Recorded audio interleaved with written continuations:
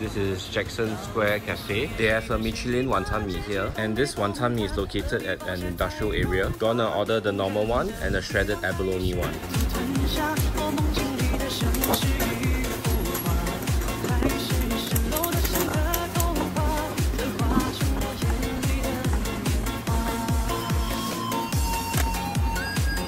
So this is the $6 normal wonton mee with wonton and char siu. And this is the $11 one with abalone. By the way, happy National Chopsticks Day, which was back in 6 Feb. All the shredded abalone. And below is the noodles. The portion is quite big. They have to stir everything in. Char siu looks really good too. The char siu is too fatty for my taste though. I prefer ones with leaner meat. A lot of sauce, so that I mix it in evenly.